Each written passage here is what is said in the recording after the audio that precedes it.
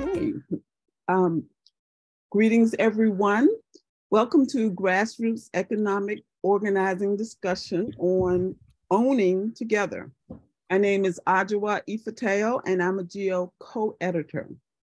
GEO, as our group is known, is a volunteer collective with the mission to catalyze cooperatives and other solidarity economic projects.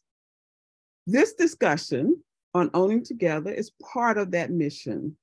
And I just want to just give you a little background that this discussion came about after we showed the film, The Food Co-op, about the Park Slope Food Co-op in Brooklyn back in November. So we had a lot of questions about how is it possible to organize such a co-op? And that co-op, the workers are required to, in order to shop, you have to work there. And so there's a lot to learn about how these organizations are done. We want to give a special thanks to all of our panelists for sharing their experiences with us. And we are very happy that you have come together to hear about how workers and owners and consumers can do what is being done. George. All right, thanks, Adjoa. Yeah, this is a very timely topic, as you already mentioned, and we do have some resources. We had earlier indicated that they would be sent in advance, but a couple of them are academic papers by our moderator and a panelist, so by Margaret Lund and a colleague, and by Fred Freundlich and his colleagues. So if you're interested in receiving those papers, we can send them to you individually and simply indicate in the chat your name, email, and yes, resources, and ye shall receive. So I'm very happy to introduce our moderator, Margaret Lund, who will then lead the discussion for the panel, facilitate the discussion. Margaret is an independent consultant specializing in the areas of community development finance and shared ownership strategies. Throughout her 30-year career, she's worked with enterprises in every major cooperative sector, including credit unions, consumer co-ops, housing, worker co-ops, healthcare, ag, and small business. Prior to launching her consulting practice in 2008, Ms. Lund spent 16 years as a small business lender to co-ops. She's a past member of the board of the U.S. National Cooperative Business Association, where she chaired both the Cooperative Development and International Development Committees, as well as a national task force on cooperative capital formation. She also served 3 terms on the board of Health Partners, the largest consumer governed healthcare organization in the United States and a leader in healthcare quality measures. Currently, she's one of the trustees overseeing the Cooperative Charitable Trust, a catalyst for research and innovation, and in worker ownership. Margaret is the author of numerous practical publications, including Solidarity as a Business Model, a Multi-stakeholder Model, and a recent paper with colleague Sonia Novkovich. So Margaret, thank you very much and welcome. There we go. Okay. Thank you. All right. So our structure today, we're going to move along. We've got like kind of 4 questions or groups of questions for the panelists to address, and then we're going to have time for questions at the end, and you can put them in the chat and people will be monitoring, and we'll try to get to as many as we can. So, so the first question, panelists, which is pretty easy, would just introduce yourself and tell us a little bit about the co-op you come from, and something you like about your co-op. Or I'm always really interested in asking people what they're proud of about their work, what they're proud of about their co-op. So, so tell us a little bit about you and your multi-stakeholder co-op. And I'm wondering how we should go in order. We should probably keep going in the same order all the time. But let's start with Weaver Street. So John and James, maybe you guys start. Sure. My name is John McDonald, and I manage the bread bakery at Weaver Street. I've been at Weaver Street for 15 years. I'm most proud of our bread. That's an easy one. And I served on our board of directors for 8 years, rolled off around 3 years ago. And we have 3 Weaver Streeters here, so I'll be quiet so we can introduce everybody.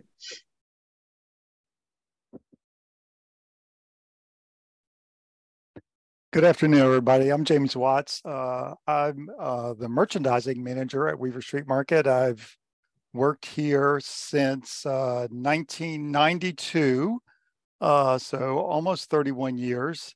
And I guess what I'm proudest of are the things that we do that build cooperative commerce, both locally, but also internationally. And so we were a big part of getting La Riojana's co-op products into the United States in a meaningful way. And that's been incredibly impactful for both them and for us. And so it, I guess as a merchandiser, seeing products on the floor from other co-ops is a thing that excites me. So that one's a really stellar for us.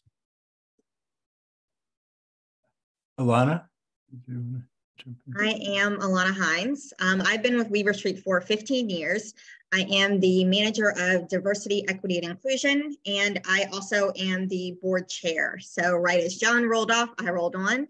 I'm currently in my 3rd year, and I am most excited genuinely about the work that I do with Weaver Street Market, working to essentially to reframe the box that Weaver Street has put itself in with the community and really redefining the words that we use when we say community and looking just to help local entrepreneurs and to rebuild the local economy. It's my favorite. Great, thank you. I'm sorry I missed you in the introduction.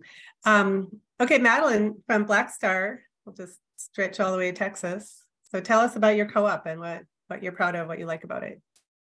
My name is Madeline. I am the business manager at Black Star Co-op. It is the world's first cooperatively owned brewery, and we are also democratically self-managed. We were founded in 2006 in Austin, Texas, and have had our doors open since 2010. I joined the staff in 2021, and what I am most proud of my co-op is we were Brewery of the Year in the state of Texas last year. Cool. That's great. So we're going to stretch all the way to Fred, are you actually in the US or are you in Spain? But we'll metaphorically, if not actually, stretch to Spain. So Fred's from Mondragon University, and I think we all are familiar to some degree with the Mondragon Co-op. So, but tell us a little bit about them and what you do there and what you're proud of about your work and your organization. Hi, everyone. Welcome. I'm Fred. I'm an American transplanted to Mondragon in 1995. I work at half at the business school of Mondragon University and half at the School of Humanities, Institute for Cooperative Research. Both of those faculties are multi-stakeholder co-ops.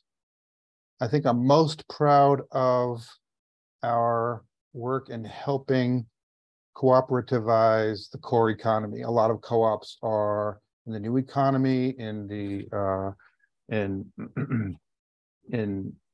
sometimes marginal activities, and I think it's extremely important for our movement, for working people generally, that co-ops also be in the core economy building stuff.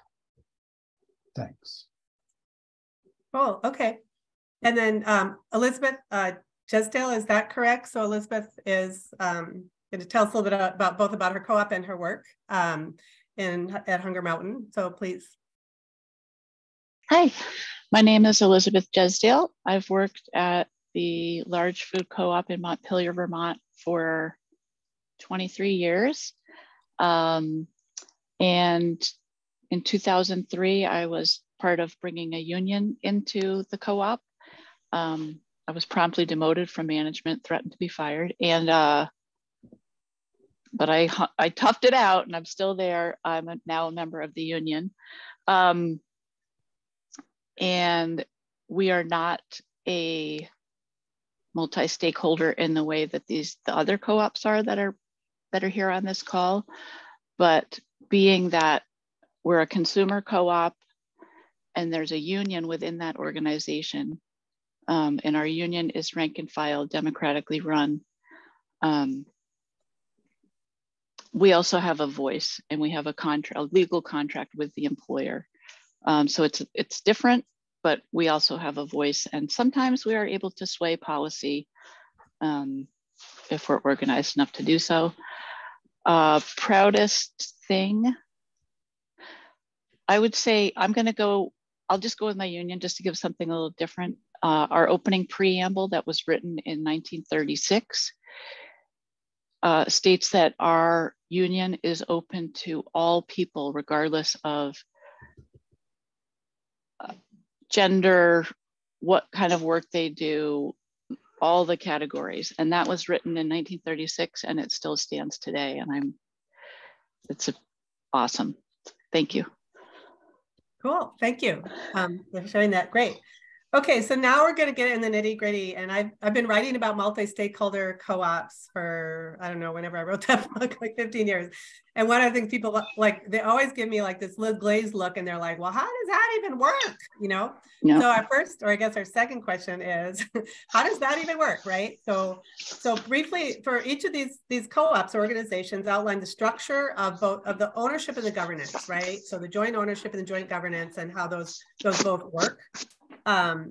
And then, you know, like our crib notes say the challenges that come from that. And so maybe you could just say, like, if you've had particular challenges in the US from, you know, is there legal or financing, or there's something that have impeded it? Although I've got to say, because Fred's on here, like, I'm not sure in Mondragon you have like legal or legal challenges to do multi-stakeholder co-op. So maybe you could take the other thing about like, well, how does the policy context broadly, you know, support what you're doing? Because that's a question too. So I think you could talk about both challenges that you've had in implementing, but also flip it and, you know, to the positive about like what, you know, what advantages or, you know, whatever, what good things have kind of come from this structure, as well as challenges in trying to implement it. But okay, so but anyway, just like, how does it actually work? You know, and like problems, good things, bad things you've run into that have to do with that structure. That would be really helpful. So let's start with Weaver Street again, Alana, and John and James, however you want to work it out. Okay, I'll actually take that. So I often get questions about multi-stakeholder, how it works. A little about Weaver Street. So we are 35 years old. We have adopted policy governance, and we, as we've said, we are multi-stakeholder. To date, we have 171 worker owners. We have roughly about 300 workers overall. And then we've got a little over 26,000 consumer owners. So amongst all constituents, we aren't the type of co-op where you have to work there or you have to do something. You don't have to be an owner in order to shop at Weaver Street Market. So we do have 4 stores. We also have a food house where John is. The difference with us, and the question that I oftentimes get is, is there a conflict of interest? There is not a conflict of interest. In my 15 years, I haven't seen it. You know, John or James may be able to tell of other times. I'm sure that there have been times where, you know, you kind of have to question, but essentially you're hiring people, you're putting people on the board based on integrity, based on character. So you're appointing people to the board for that reason. Our board consists of 7 individuals, the GM, 2 worker owners that are elected, 2 consumer owners that are elected, and then 2 appointed members. So you do have that representation on the board, which is why I love being on the board, because you do have that representation. You do know that out of the workers, there's not just some separate entity making all of these decisions that don't know anything about operations. So throughout the business, there is a separation between operations and between the board. I would say one opportunity that we always face, especially with turnover and operation, things like that, is really educating the workers on the board, what the board does, the function of the board, really the importance of ownership in general. Once you are an owner, then you do get to vote for the board. And so understanding, you know, exactly what that means, because it's not often found, especially with businesses. You shop there and you don't own the business that you're a part of or the business that you work for. So, you know, I would say that's the biggest opportunity challenge, I guess, but I think it's more an opportunity really to just figure out that sweet spot between how do you educate your worker population, and then also how do you really utilize and leverage the power of your board in being able to have that strong conversation with your workers so that you're not getting into kind of the nitty gritty, but you're actually looking at the visioning and the governing and the different responsibilities of the board. Great. And do you find any challenges, like just, I don't know, legally in your state or you know, your bank saying that sounds weird or anything like that, or? Well, I'll say in my 3 years since Weaver Street has been around for quite a while, I haven't found any.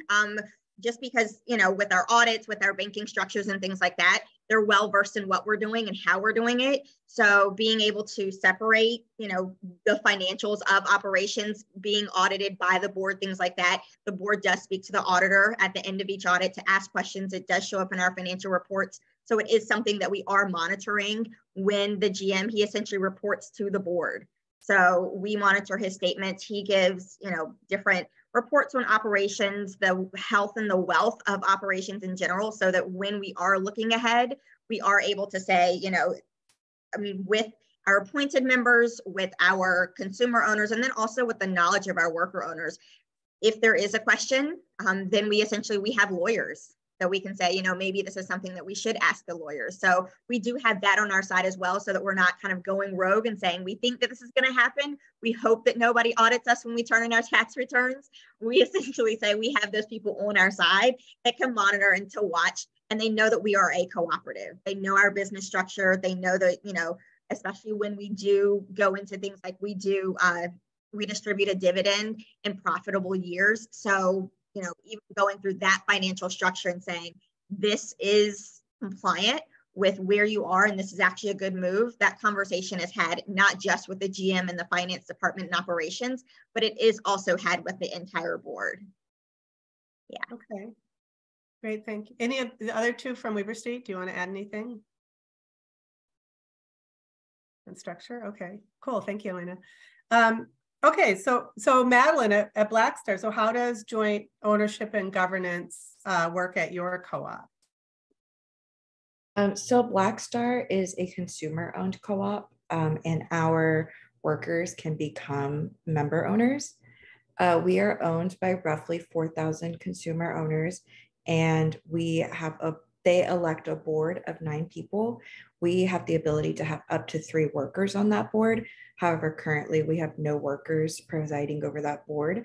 The workers' assembly is made up of roughly 17 people right now, and about 5 of us are member owners and therefore vote in board elections, any changes to the bylaws, but as well as we make up the voting body within the workers' assembly, and we make all major decisions for the cooperative.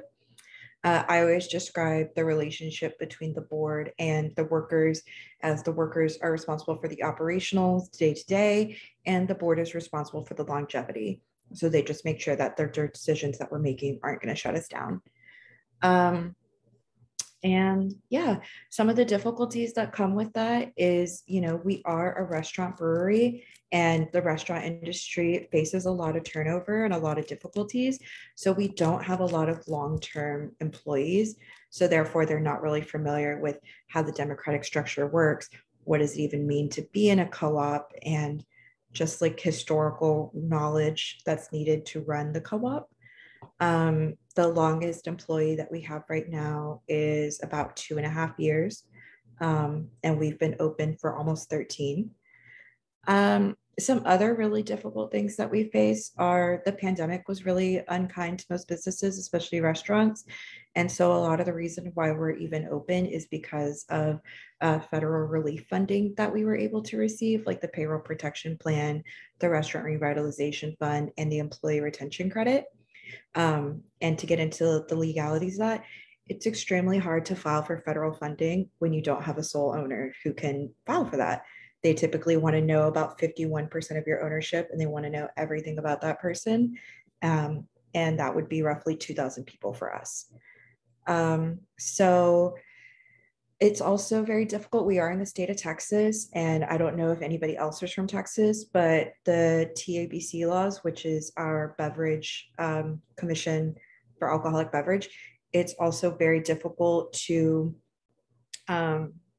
distribute beer and to maintain a liquor license when you can't report on 51% of your ownership structure. So we have to jump all of these hurdles in order to maintain our liquor license and maintain that we are able to serve alcohol beverages.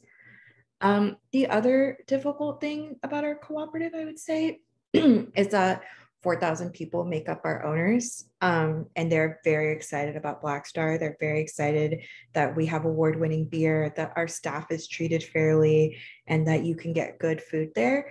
But not a lot of them know what it is to be a member of a co-op. So a lot of them just join because they're like, oh, I get cheaper beer if I'm a member. So when we do have elections for the bylaws, when we do release our annual reports, when we do have elections for the board of directors, it can kind of get selected by people who don't really know what's going on and don't really know why they're making the choices that they need to be making. And that has a lot of effect on the workers. And just to clarify, it sounds like a lot of the problems you had were just with the co-op structure in general, with vis-a-vis the programs. I mean, so it wasn't the fact that you had a worker council running it, it was the fact that you just had a whole bunch of owners. Is that right? Yes, it's very hard to apply for federal funding and get that whenever you don't have one owner or just a small group of owners. Especially because our board is reelected every 3 years. So we found a loophole where our board president could be listed as our owner and she could sign all of the documents. But now that it's time to actually report on all the government funding that we received, we have a different board president. And trying to work with the Small Business Association and trying to get relief on all of those things, they're like, well, why are you changing owners? Like, why can't she just be the person to sign again? Yeah, like, so that's not the president anymore. So that's a problem. Lots of co-ops run into it, all their states. Yes. Okay. And maybe I just to follow up, I'm just doing my own questions, but so it sounds like there have been workers that were elected to the board in the past. Do you know why there aren't any right now? I mean, are people, this current crew just new and they're not interested, or do you have a thought on that question?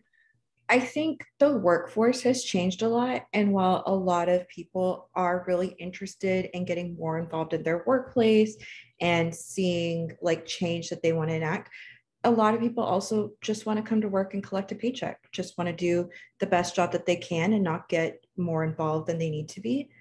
So we are seeing that shift, as well as you do have to pay to become a member owner, just like anybody else. And that is a barrier for employees. Like, do I really want to invest in my restaurant, or do I just want to go there and collect a paycheck? And you do have to be a member owner to run for the board as well. Okay. All right, thank you. So Fred, can you talk about at Mondragon, what exactly, and you're part of, so the university is multi-stakeholder, and I know Ruski's multi-stakeholder, and there's other multi-stakeholder co-ops in the Mondragon group. So how does joint ownership and governance work for these kinds of co-ops, and are there challenges that you face because of it? Or because you live in worker co-op heaven, you don't have any challenges at all? That's what. Right. This is workers' paradise. We have no challenges or problems. Exactly. That's what we all thought. Yeah. No, I mean, the fact that for all of the good circumstances that led to Mondragon's development, I mean, they came upon the idea of creating multi-stakeholder co-ops jointly very early on. It was still the Franco regime, the dictatorship. By the time democracy was reinstalled in Spain in the mid-70s, there was a large cooperative group with lots of multi-stakeholder co-ops. And so because of Mondragon's presence, influence, communication, co-op legislation pretty easily began to reflect that. So it was no problem legally, legislatively, to create a multi-stakeholder co-op with whatever kind of member you might be interested in including.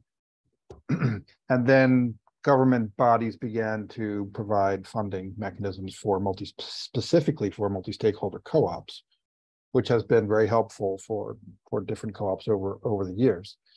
There are lots of challenges, though. I mean, all of the challenges that all multi-stakeholder co-ops have with respect, or all co-ops have, with respect to ensuring different voices are well represented, ensuring that their voices are real and ensuring that their voices are really heard, especially as co-ops get larger, of course.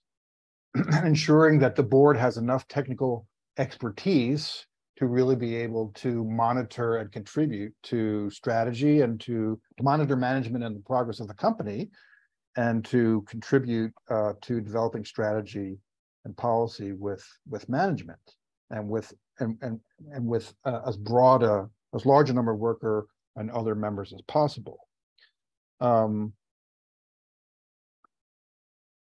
There's also the issue of, can it get too big? And some of you may know that two big co-op groups partially significantly left the Mondragon structure in December.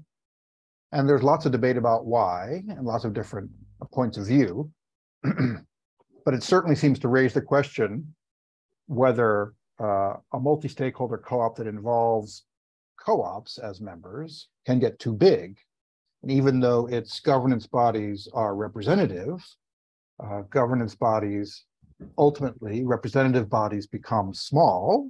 And can this lead to the perception, if not the reality, who knows, of those governance bodies favoring certain sectors or certain geographic areas over others, or diminishing the autonomy of those sectors or areas. So it's led to a big debate about that, and that's another one of the challenges. I mean, people in Mondragon always recommend to other co-ops to create multi-stakeholder co-ops that involve co-ops working together, cooperation among co-ops, but it does lead to these challenges.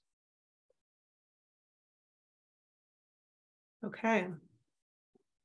All right, thank you. And then Elizabeth, could you contribute to this in terms of at least how, if not ownership, but maybe governance or joint influence or something works? So what challenges have you come up with, legal challenges or financial challenges that arise from trying to involve multiple stakeholders in your organization in some way? Unmute myself. Thank you. That's a really, this is so fascinating. So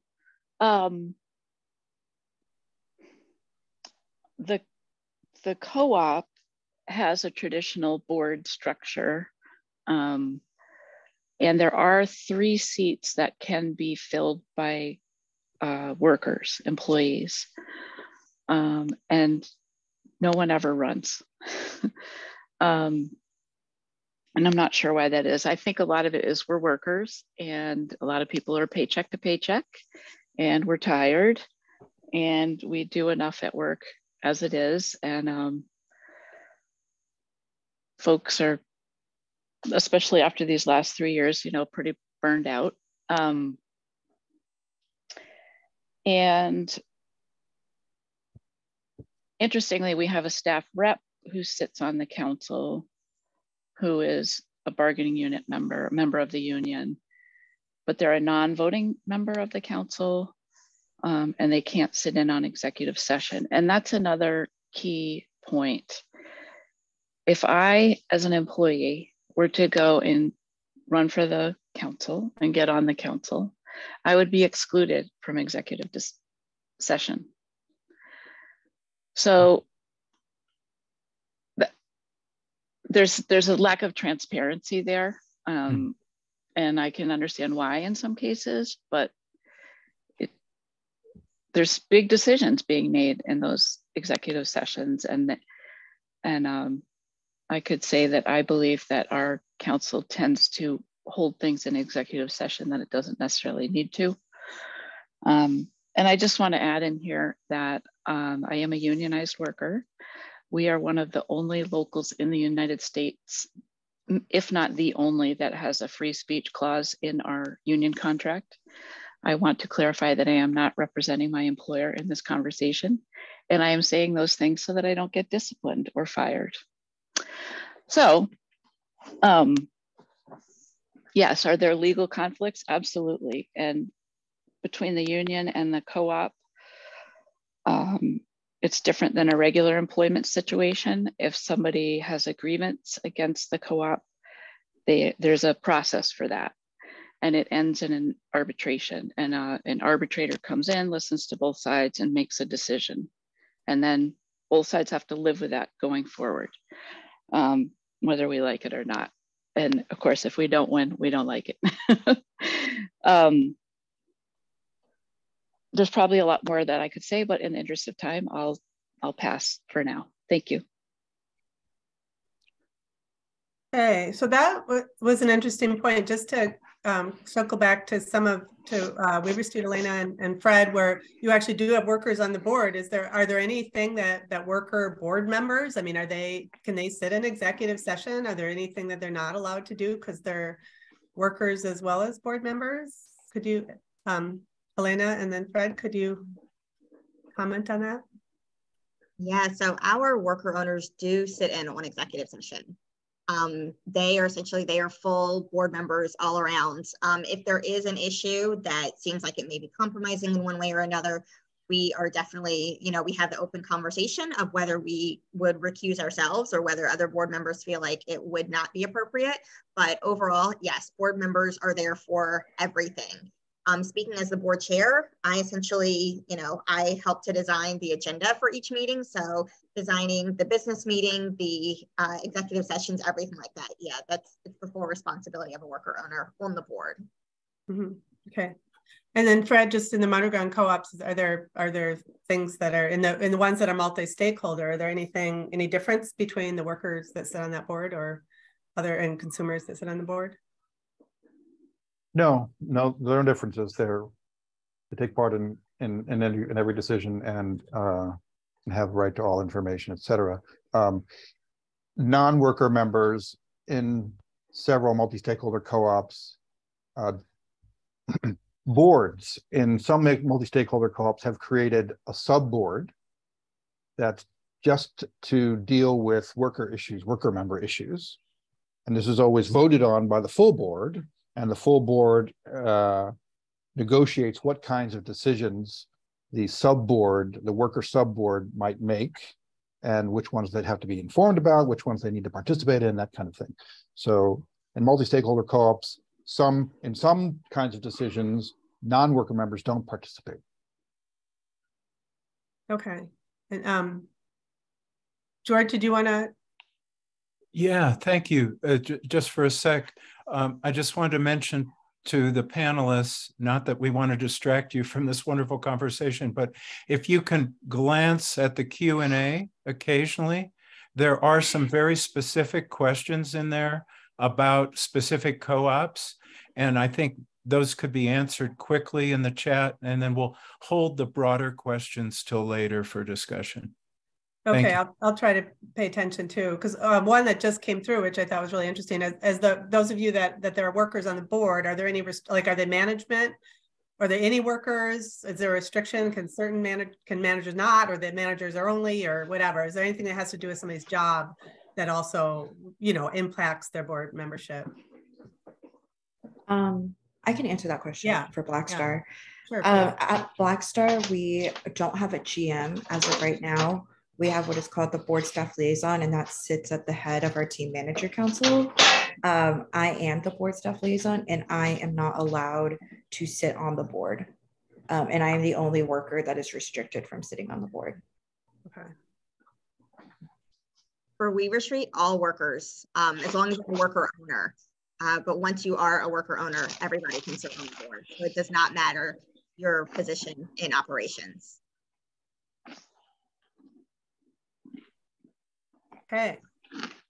I just want to add one quick thing about Weaver Street that I think is important, and it'll be quick. But the workers on the board don't represent the workers, like in a direct sense, and it's something that is sometimes a little bit unique. So like everyone on the board represents the entire co-op, and we're a consensus board, and so that's really the only way that works.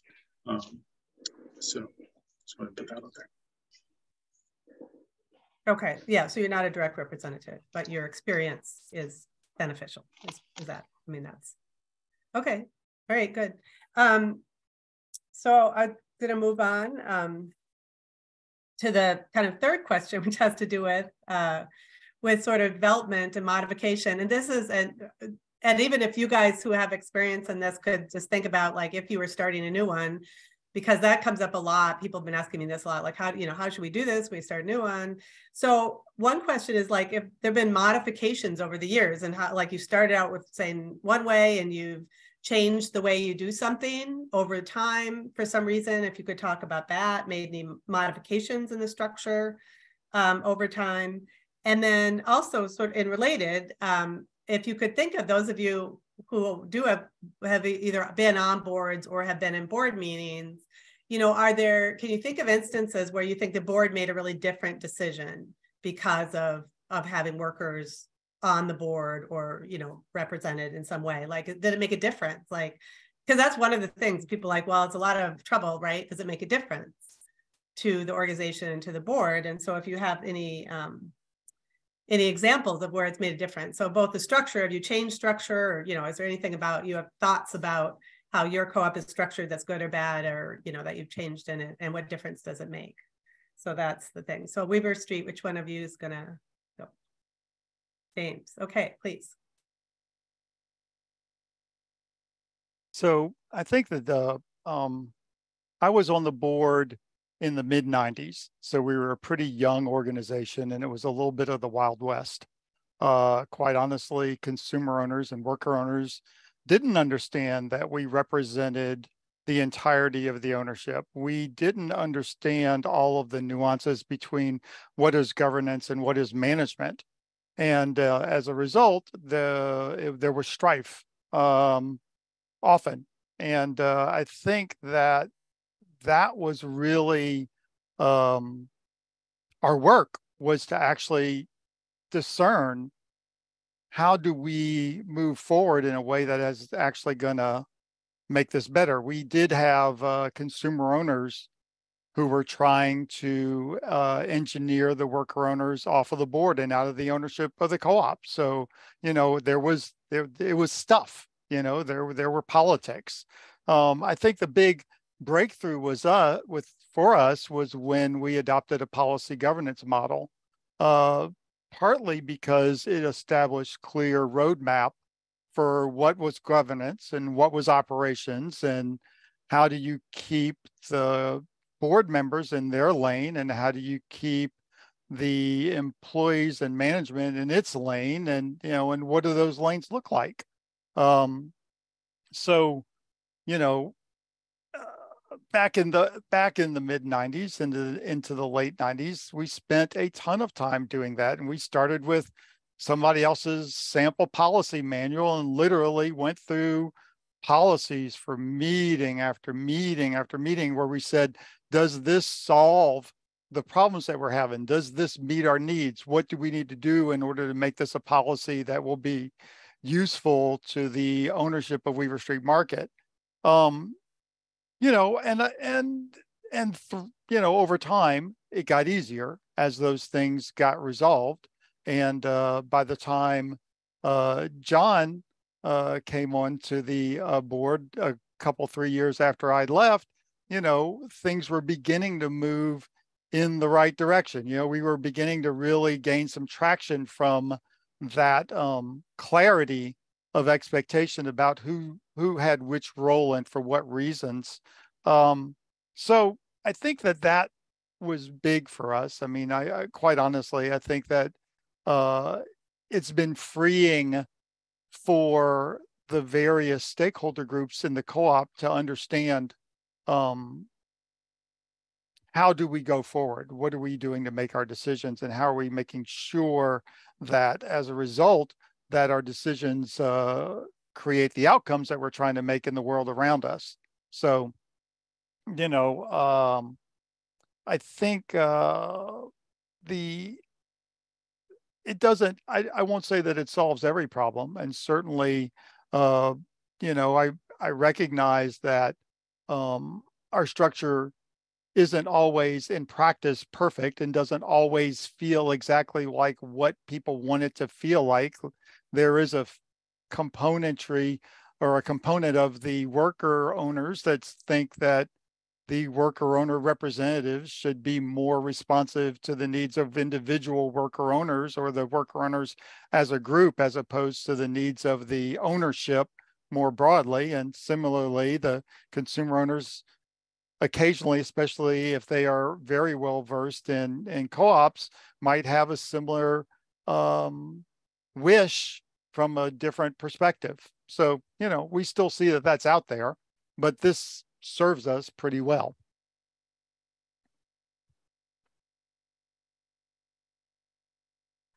Okay, thank you. So Madeline, could you talk about Black Star in this question? Have you made some changes, and what difference do you think it makes, that your structure makes in your organization? So as well as being a cooperative, Black Star is also a democratic workplace. And when Black Star started in 2006, we didn't have a GM. We still don't, for all intents and purposes, like when it comes to signing documents and the person who has to lay down the law sometimes, that's me.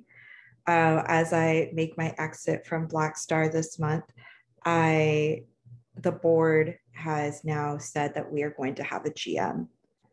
So the Workers' Assembly is now tasked with either promoting from within or hiring an external GM.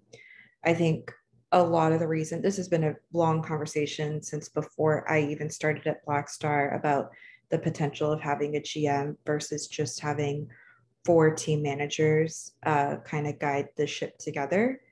But the board has decided that without a GM, we can't accomplish accountability, profitability, and growth because we don't have a central person.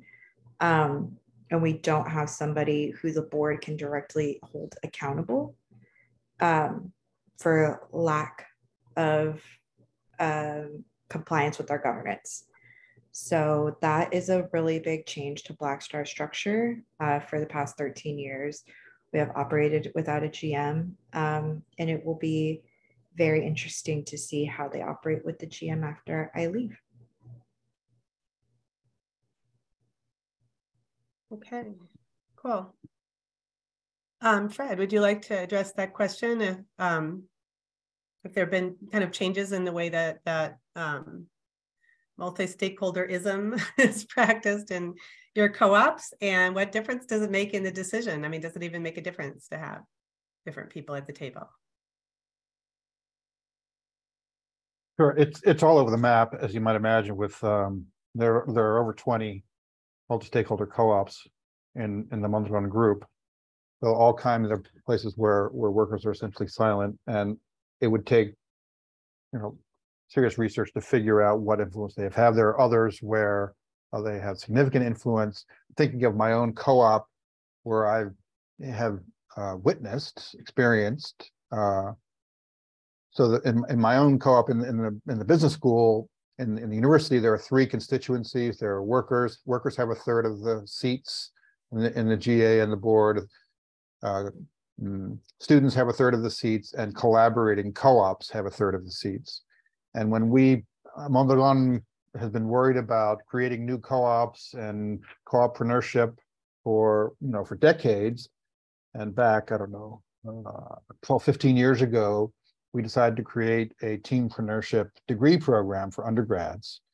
And the worker influence on the board in the creation of that degree program was such that we decided to use sort of a radical teaching and learning model that's very dramatically experience-based learning by doing, maybe even too much, but in any case, that's another debate.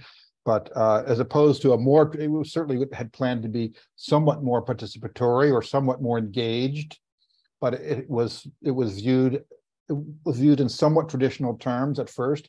Workers on the board said, no, if this is going to be serious teampreneurship, then we have to have a totally different teaching and learning approach. And it's a very different teaching and learning approach 15 years later. Interesting. So it made an enormous amount of difference. Oh, huge, absolutely huge in that case. Yeah. Interesting. Okay, thank you. Elizabeth, would you like to weigh in on this question about structure, and then what difference does structure make, or doesn't it? Well, obviously, have a union in a workplace has a huge difference. Most of it, in my opinion, is good. Before we unionized, the starting wage was 50 cents above minimum wage. And then not too long ago, we were $3 above minimum wage. And that never, ever, ever, ever would have happened without a union, not even close. Now it's less than $3 because minimum wage has gone up. And our wages have not grown at the same rate that they used to. So that's just right there is a huge difference. Our healthcare, the reason, the kind of spark that led to unionizing was that our healthcare was basically going to be taken away from everybody that wasn't a manager. And we still don't pay a premium for our healthcare 20 years later, although unfortunately we had to sell ourselves out, and that will be changing in the next couple of years, much to my great dismay.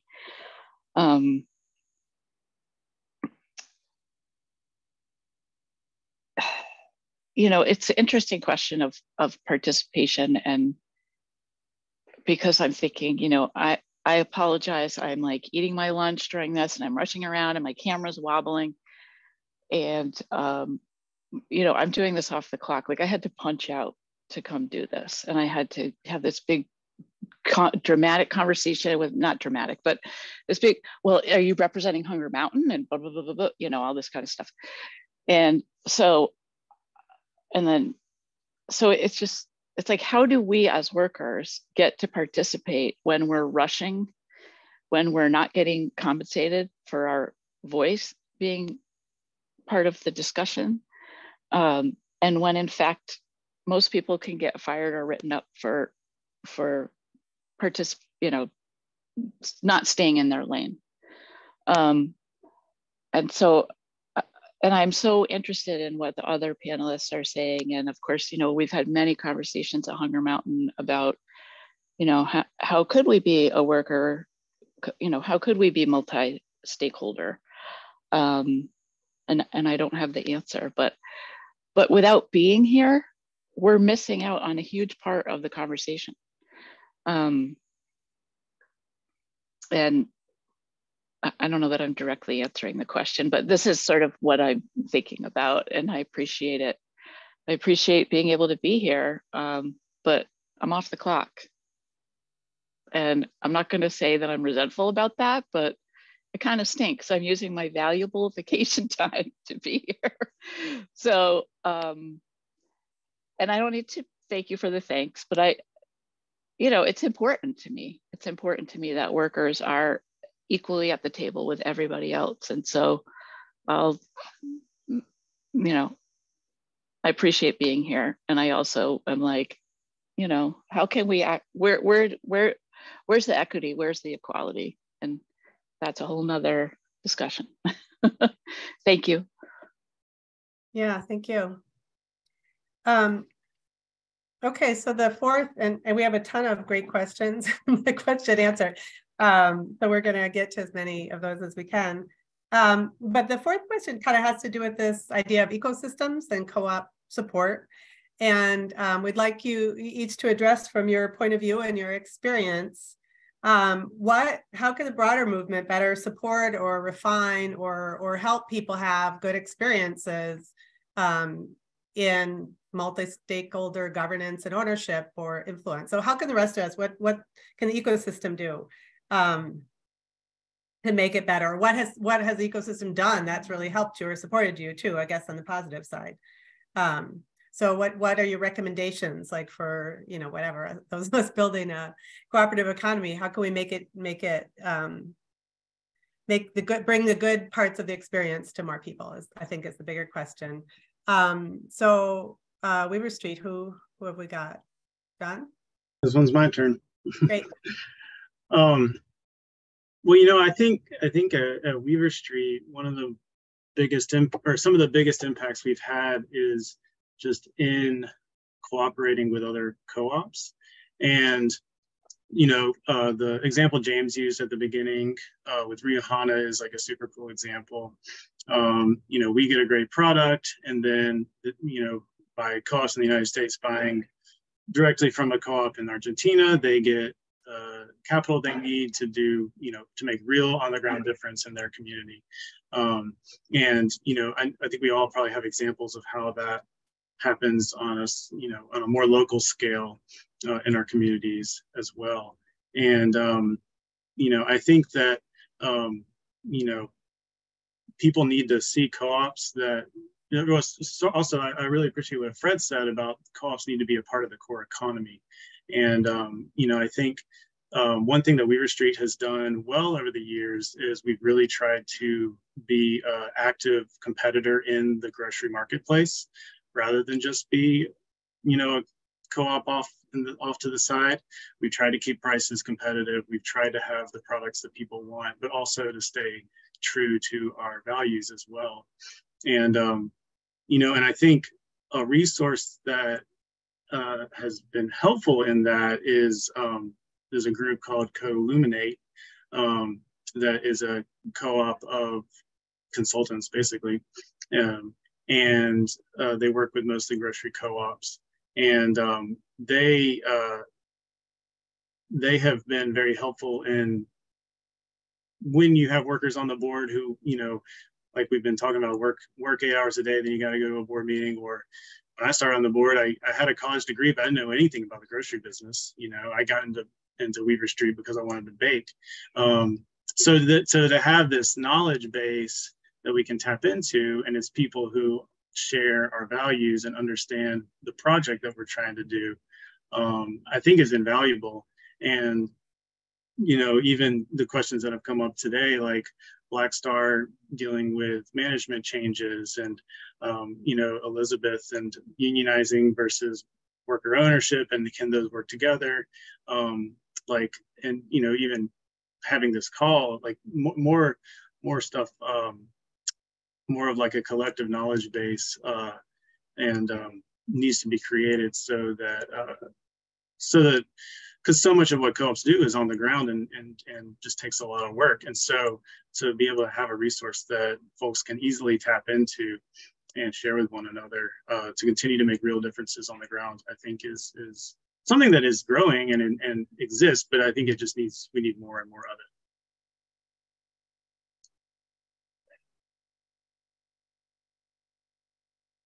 Thank you. So Madeline, from your experience at Black Star, how could I guess we could help the state of Texas understand how multiple people can own a business? Would be one thing we could do to help you, probably. But what other ways could the ecosystem support, or do you think the ecosystem could support your kind of organization? So Black Star is a member of the U.S. Federation of Worker Cooperatives. We are registered as a democratic workplace, which is how we're able to be members. And they do a lot of really great work that I would like to see, like even if we were in a democratic place, or other multi-stakeholder co-ops would be able to benefit from as well. They are the reason why we are able to offer health, dental, and vision coverage to all of our workers.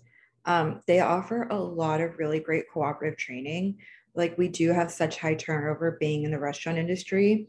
So it's really hard to get all of our employees together and like kind of teach them like, this is what a co-op is. But they offer a lot of really great training that I think is really essential to empowering our workers to make decisions for their own workplace. Another really great thing that they have helped us with is when we initially started back in 2006, they helped us form all of our governance, our policy register, and our bylaws, and they connected us with other cooperatives in the area to help us do that. But they took it a step further, and they helped us create a governance calendar based off of our governance. And that has been really essential in getting our member owners involved in board meetings, because they know like, okay, today they're going to be talking about self-management, and that's something that I need to be up to date on, and I need to know how self-management is going at Blackstar. So being able to have that public, so our member owners can join the board meetings whenever we're talking about topics that they're interested in. Yeah, so I think that the U.S. Federation of Worker Cooperatives has done such a great job being a resource, and I would like to see something similar for member cooperatives, multi-stakeholder cooperatives, I mean. Yeah, that's a great idea. I mean, that's a great idea of what, just having a more detailed thing so people can just be part of this conversations that they need to be part of. That's really neat. Okay, Fred, what about, well, I mean, you obviously have a different ecosystem where you are, but what are your thoughts about things that we could do to be more supportive of having, these good kinds of conversation and influence at the board and ownership level? Well, I was thinking about the multi-stakeholder co-ops here, that where one of the membership categories is co-ops more than directly ownership and governance issues. I mean, that's the aside from lots of worker co-ops in the core economy, the biggest contribution I think Mondragon has made to the cooperative movement is a really elaborate system of multi-stakeholder co-ops where co-ops collaborate with each other. And they do that in two ways, or there are two sort of outcomes, two focuses. One is creating institutions in common. And my ignorance of the North American co-op movement outside of this area, such that there may be a lot more going on in this area that I'm aware of. But two ways that Mondragon does this. One is creating institutions in common that people who are familiar with Mondragon know about. Finance, both debt and venture capital. All co-ops get together, they make contributions, they do other kinds of things to ensure that co-ops have as much financing available as possible, friendly financing that understands co-ops and their needs, and all kinds of other institutions in common, R&D and education and training and health, safety and well-being and others. So institutions in common where all the co-ops participate and all of the co-ops benefit. But then also pursuing co-op to co-op or promoting co-op to co-op collaboration to look for business opportunities. Things that your co-op has that mine doesn't, and that mine has that yours doesn't. And if 2, 3, 4, 6 co-ops get together and we force ourselves to meet once a month over, well, forever, then we will find business opportunities together, because that's part of our mission. We know this will happen. It's hard. There are flyers to put out every day. There's the strategy and the operations of my own co-op. But if we force ourselves to meet with other co-ops in similar or even very different sectors, we will come up with ideas that will create new co-ops. And that has definitely been the case in Mondragon. I think that's the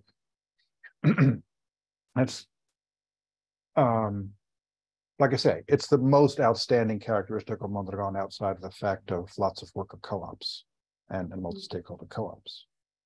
And just to clarify, Fred, sometimes co-ops are like in yours, there's students and workers and co-ops. So sometimes they're a class, and then sometimes the whole co-op, like all the members are co-ops. That's correct? I mean, there's both of those. Are they ever the full owners? Like this institution is only owned by co-ops, or there's always a worker ownership element? There's always a worker ownership. Always a worker. Okay. Always a worker. So it's never just a bank owned by co-ops. It'd be a bank owned by co-ops and people who work there and potentially other people. Well, I take it back. I mean, there are divisions and sectors in Mondragon that are second-degree co-ops, multi-stakeholder co-ops. Well, maybe they're not multi-stakeholder. I'm not sure how to define it. Where the co-ops come together. So, and they actually have, some of the divisions have workers. So I take it back. Workers always have a membership class. Okay, yeah. Sometimes division sectoral co-ops are dominated by the co-ops in the division or sector, and they're there to look for these kinds of opportunities together. Okay. And when you talk about co-ops being members, who's the person that sits on the board? Does a co-op appoint a person to represent them, or does the board A co-op, right. So if there are 5 co-ops in a sector, the board of each co-op appoints from inside X number of its members to be on the divisional or sectoral board, okay, so roughly in proportion to the co-op size. Interesting. Okay. All right. Just wanted to clarify that. You'll find this when you start reading. There's all these like nuances of, does everybody choose the people in each sector, or do only people in their sector choose their own representatives? And there's kind of practice, because there's no real law here except in state statutes. So there's a lot of diversity in the practice. Okay, so Elizabeth, would you like to go for this ecosystem question? What do you think the co-op world could do to be more supportive of having multiple voices at a table that are important to have? So this is reminding me, interestingly, that the cooperative movement actually came out of the union movement. And it was a group of unionized workers who were like, wait a minute, why don't we own it? And then here we are having this conversation today, all these years later. And it's making me realize too that the union movement is, for many of us, is a path to worker ownership of our destiny and of where we are. And it's a very long and slow slog of a revolution, let me tell you. And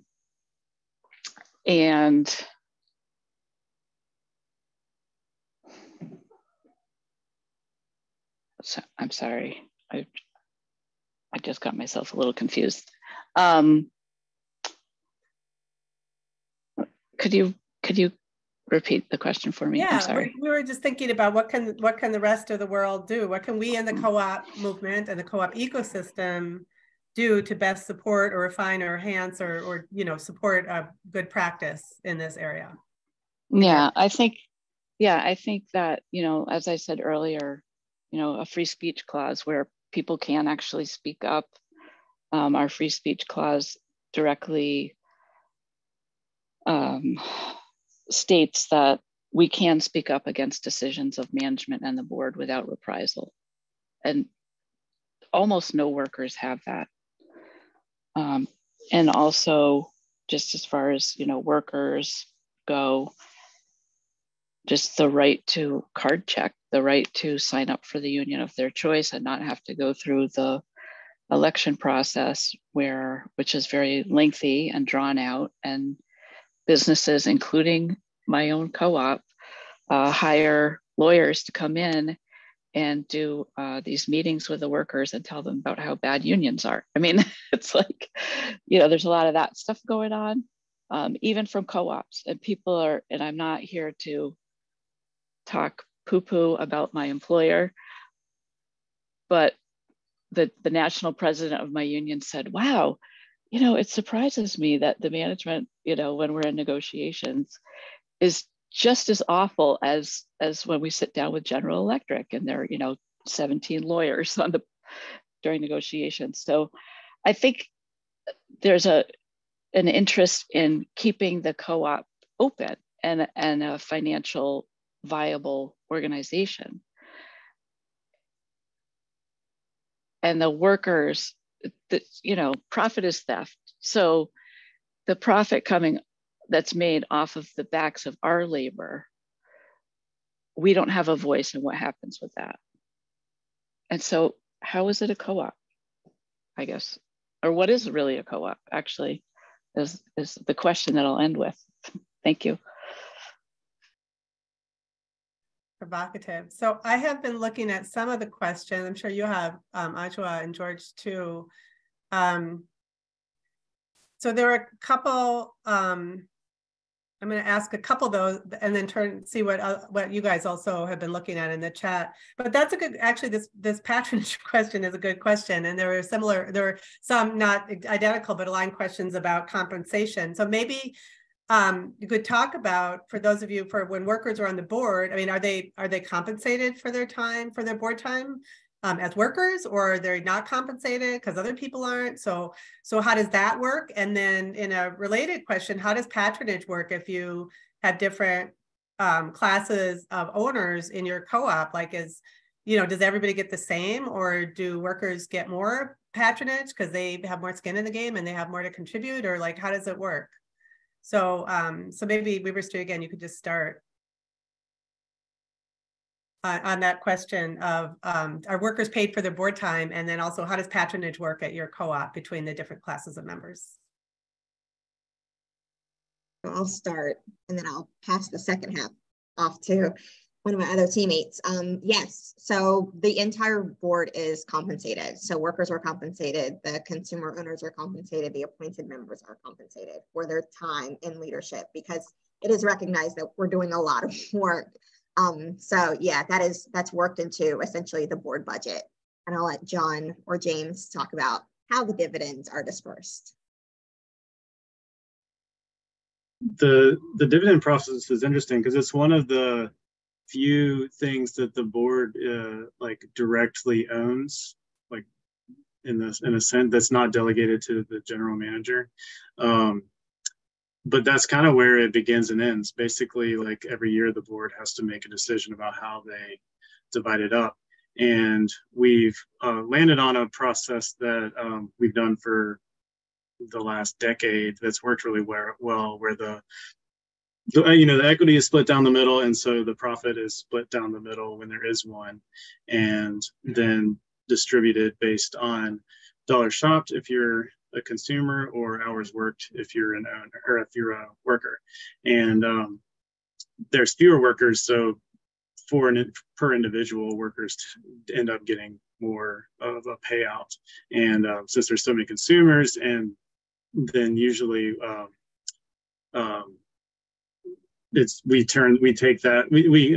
have the leeway to turn that into like something that they can get at their cash register and put towards their purchase or whatever, instead of mailing out a check for $2 or whatever like that. So it's a pretty good process because it ends up being meaningful for workers in a financial way when our wages are good, but they're still service industry wages. And then the board can decide on paying interest on, I don't know how into the weeds we need to get, but basically like it's for the workers, a portion of that is, or for both classes, a portion of the payout is kept in the co-op until you leave. And so the co-op is essentially borrowing from the workers. And so the board will pay interest on that as well if the board decides that there's money to do that. So that's pretty neat. So we have some workers with internal accounts of $20,000 plus, and so when they leave, they get a little payout. And so in an ideal world, we could basically like self-fund workers' retirement. Obviously we're not there yet, but it's better than most places. Interesting. Fred, and at Mondragon, you don't do profit sharing or patronage. Do you do anything like that, or what happens to the business profits in a worker consumer co-op? Well, in the big worker consumer supermarket chain, dividends only go to worker members. Consumer members, the chain's claim is that consumer members benefit by lower prices and other kinds of investments that the co-op makes in consumer education and health and safety, consumer or food and product health and safety and that kind of thing. In other co-ops where there are workers and different kinds of user members, generally mostly workers, but surplus distribution is pretty limited. Most of surplus is reinvested, especially when the users, but even worker members tend to agree that most surplus should be reinvested or put into collective reserves. There's a lot of them, so it depends some degree on which one we're talking about. But in most of them, workers get the lion's share of what patronage dividends are paid, but patronage dividends are not that big in multi-stakeholder co-ops and Mondragon. Okay, interesting. Madeline, at Black Star, how do you, if you have a profitable year, how do you, I mean, do consumer members do they get the patronage, or do you just make an allocation in bonuses to the workers, or what do you do? And also, are you paid, like if workers were on the board, would they get paid their worker wage for that or not? So first, starting with the patronage, I have not been at Black Star when we've had a profitable year. So as far as I am aware, I believe it's equal. Everyone who is a member owner gets an equal patronage, regardless if you work there or not. I could be wrong. As for workers getting paid, our workers get paid if they attend board meetings. And myself, I go to every single board meeting to present to the board. But if you are actually sitting on the board, you do not get paid.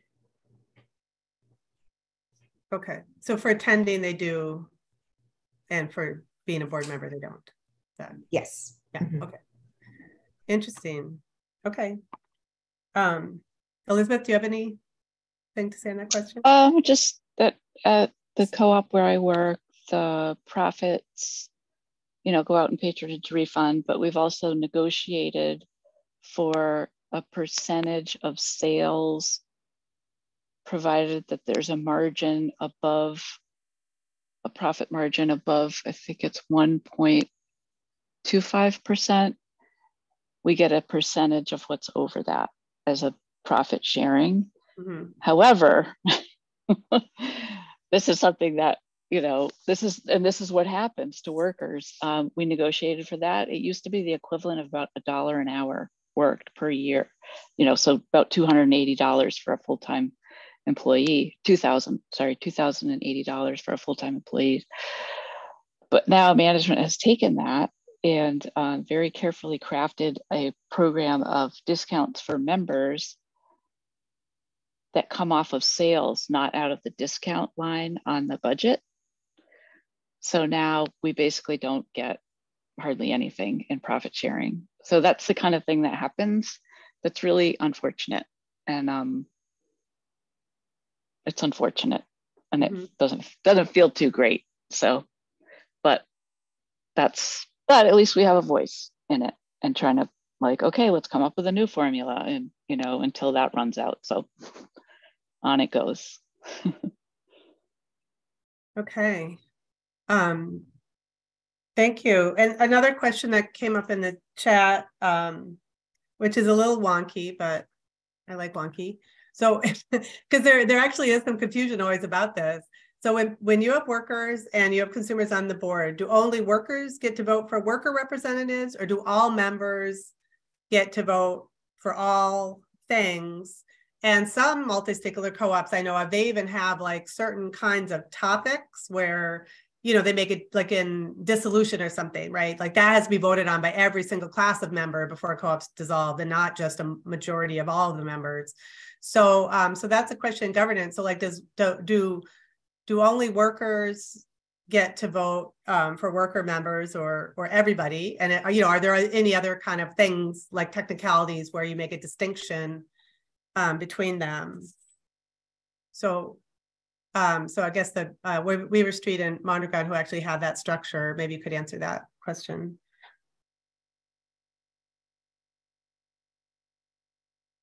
Sure. So at Weaver Street Market, worker owners get to vote for the worker owner reps, and the consumer owners get to vote for the consumer owner reps.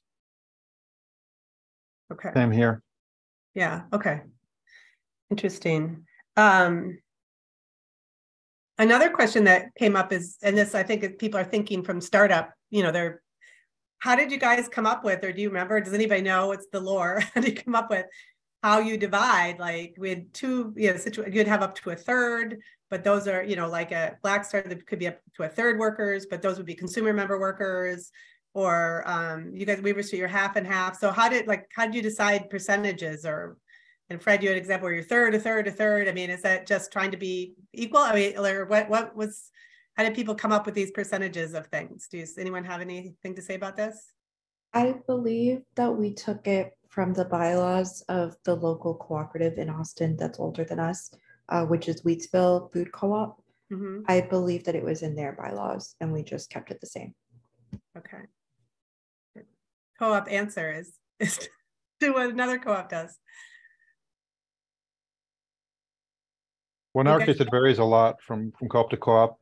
Eroski, the supermarket chain, was a consumer co-op for its first couple of decades or so, maybe less. And so when there was a big move to include workers as members, and the General Assembly eventually agreed, the General Assembly of all consumer members, it was a pretty fierce debate, and they ended up saying, all right, half and half, but not majority worker members. And other co-ops, other multi-stakeholder co-ops, it has varied a lot. Some of them are, the staff is quite small, but the number of user members who are other co-ops in the group is very big. So workers get a disproportionately large number of board seats, but don't dominate. Okay. And Weaver Street, you're half and half, is that right? Okay. I just wanted to add, in our union, our national president is elected. We have national convention every other year, and all the officers, national officers of our union, are elected at that meeting. So generally people don't run against an incumbent unless they're doing something wrong. But there's no contract like there is with a general manager of a co-op. In addition to that, it's in our founding words of our Constitution that the national president doesn't make more than the highest paid worker. And I can tell you that at our food co-op, that is not the case in any kind of way. And not only that, but the members, the unions at the local level at each individual shop vote on the wages of the staff and the national president and all the offices. So the vote, it's very bottom up oriented structure, and it's transparent. I know what they all make. And I don't know what the general manager where I work makes. I mean, I can guess, but I don't know. Interesting. George and Ajwa, do you have other questions you've been looking at the chat you want to bring up?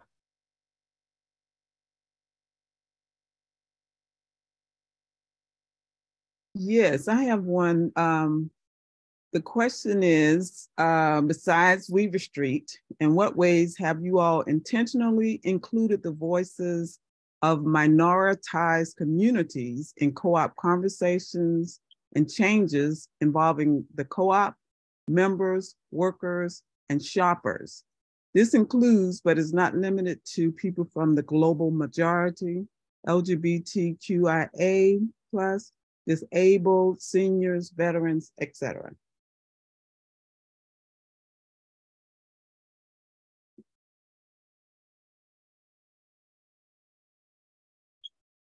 I can take on that question. Black Star is a predominantly white male cooperative, both in terms of workers as well as member owners. But we really do take our concern for community principle very seriously at Black Star. And so we often, about once a month, do a collaboration beer with different community organizations local to Austin, and proceeds from that beer go to that organization. Organization, I think it's our most popular one that we do every year for Pride Month, is Out Youth. Being from Texas, the LGBTQIA+ community is very much ostracized in large parts of Texas. So we do a lot of work with Out Youth, and we do a collaboration beer. It's called Wish You Were Queer. It's absolutely delicious. It's a peach beer. And proceeds from that beer benefit that organization. And we also work with, Black Star is actually very strange, not strange. I love that it's like this, where our management is actually mostly people of color while our workers are not. So we have this really weird dynamic of whenever we're asked this question, we're like, well, the representatives of Black Star are, but we don't, like, you know, our workers aren't and our member owners mostly aren't. Most of our board members aren't. So we are trying to bridge that gap. We are trying to go, especially in Austin, which is a largely gentrified town at this point. We are stationed at, I don't know if you guys have ever been to Austin, at St. John's and Airport, which used to be a very low income neighborhood, which is now being gentrified pretty rapidly. So we try really hard to continue to connect with the original people from that area and making sure that our beer and food prices are always accessible to them, and making sure that we are a resource for the houseless population that is mostly around that area. We also work with Cap Metro, which is our public transportation in Austin, to continue to increase the amount of public transportation, increase public transportation safety, and increase the use of public transportation, because right now in Texas, they're trying to expand our main highway in Austin, and that would cut off a lot of housing for for people, low income housing. So we are trying to really work with our public transportation to make sure that doesn't happen. So yeah, so those are just a couple of the ways that we do that.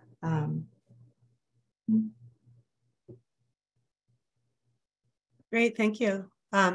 Anybody else want to talk about? And I'm kind of interested too in just the question of like having a multi-stakeholder co-op. Do you think it makes people kind of more cognizant of just other voices? Like, yeah, let's have, you know, even if those other voices aren't necessarily owners or at the board, you know, does it make you kind of better listeners in some way? I wonder if, or maybe a lady could take that just because you're the board president. Do you feel like it makes a difference? So you've been on other boards. Do you feel like it makes a difference? I would say no, not at all. And I do serve on other boards. I'm currently on a few other boards.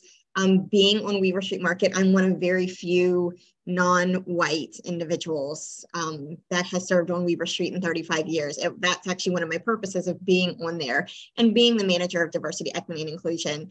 What I find amongst boards in general and kind of in the co-op movement, I'm not sure who would agree. It's not really, you know, it's not to say, hey, let's argue about it, but overall, it's a monoculture within co-ops, and that spreads to the board as well. So there's a recognition that you have workers, and there's a recognition that operations exist, but just because you have that class of people doesn't mean that you actually go and speak to those people or feel that those people have the room or the space, or that you allow the room for those people to also speak and for their voices to be heard, and to be heard in an equitable manner. So for me, it's very important. It's, you know, it's my job, but it's also my life. And it's something that I was passionate about. I know John and I worked together, especially as he was rolling off and I was rolling on, to really not just say that diversity, equity, and inclusion is a part of operations, but now it's a part of the board, because those are held as two separate entities, so that, you know, when you are reviewing policy, you're actually looking at it through an equitable lens. You're looking at, you know, you're defining what diversity means on a board. It's not just having different colors of skin on the board, but it's actually having the diverse experience, and for all of those people to be counted equally as it is stated in the bylaws. So across boards in general, no, I don't think that, you know, having different classes and different statements of who these people are really means that they are being included. I think that it's rewriting the policy, the underlying foundation, the culture of not just your board, but also the culture of your operations, so that when operations does report to the board, when they do attend meetings, that they're not overlooked, they're not restricted in their time or in their voice. So I think that it's more than just the statement of it, but I think that it's the operational function of the board outside of the day-to-day mechanics of the company to also say diversity, equity, and inclusion is what we do. And if you are not abiding by that, then maybe you don't belong on this board. Very intentional. Okay, thank you. Yeah, go ahead, please. Yeah. And just to piggyback on that, like the one thing that does work on our board is that we do have this framework of, like Alana was talking about, the policies and stuff. But we have workers on that board who are setting that policy, and, you know, who can create a framework to hold the co-op accountable in very real ways about how we measure, goals related to diversity, equity, and inclusion. And I think, like in our co-op, that conversation was led by Black workers. And if we didn't have that representation on the board, I think a lot of those Black workers would have left and not had a fruitful experience. But now, like, it's just really changed the whole conversation within the co-op. Do you think that's true, Alana? Yes, I do think. I think that it is one of those things of, the worker owners are voting for who they would like to see on their board. So it's not just saying, yes, we want more diversity. It's that person standing up and saying, yes, this is what I want, having that conversation, and then also having the support of your entire worker population. And when you get there, at the end of the day, I do go back to operations. So there is that conversation as a worker owner representative of how is the treatment, what is actually going on the board. So it's hard to, to not share a board packet because that's my job. But then there's a lot to the representation of saying, wow, your board chair is a Black-bodied female, and now she has a voice, and now she is the board chair. So I definitely think the representation is extremely important. Thank you. I appreciate it. Anybody else want to? Elizabeth, yeah?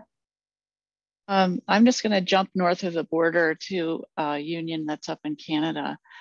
And they have a very progressive, they're awesome, but they have an umbrella group that contains, it's called equity, the equity seeking groups. So it's women, LGBTQA, people of color, disabled workers, and young workers, who are generally not on boards and leadership and whatnot, traditionally in unions. And representatives of those groups each get together individually across the whole country. And all 5 of those groups get together as a unit and do the work. And then educational platforms come out of that to the locals and up to the leadership. And they also have representatives of all those groups at their national conventions. So usually the delegates that are elected are, the president of the local, just a lot of white men. That's just how it is. So they're actually putting folks in the place where the decisions are being made, and the education is real because they're there on the floor while the Constitution's being discussed and whatnot. And just this past year, they have their first woman national president of the whole union. And our union, we work closely with them. And we've started doing that in our union as well, where, if there's an organizing blitz or there's a big contract that's coming up, they'll send folks from that qualify for those equity seeking groups to sit in with the staff during negotiations and learn the skills. And actually workers have gotten hired by the union as union staff through that program. So it's pretty awesome. Yeah, thanks. Thank you.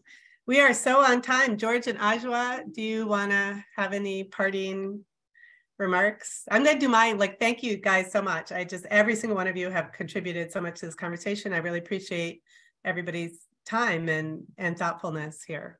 George and Ajwa? Yes, this was a fabulous conversation, and it went too fast. But we want to encourage you to fill out the feedback form so that we can get your ideas. And, as you know, we'll probably have another forum that, leads off of this. George? Yeah, an incredibly rich discussion. So thank you very much. And the questions are great. We've tried to address as many of those as we can. And we will follow up with resources. And I know a lot of folks in the chat already indicated they want to continue smaller conversations and so forth. So this was exactly what we hoped for, and it's great to see that everybody's so enthusiastic about it. And thank you so much to Margaret and the rest of the panel for a wonderful discussion and donations of time. We appreciate it. Anyone else? A quick closing comment? Remarks? Yeah, that would be great. Thanks to everybody. I've been a firm advocate, especially in my role of cooperation amongst cooperatives, as it says in our principles, but not as often as people actually do. So thank you for pulling this group together. It's pretty fantastic. All right. Well, thank you, Margaret. Thank you, panelists. Thank you, everybody who attended, and let the conversations continue. Great. Thanks so much, everyone. Take care, everyone. Bye.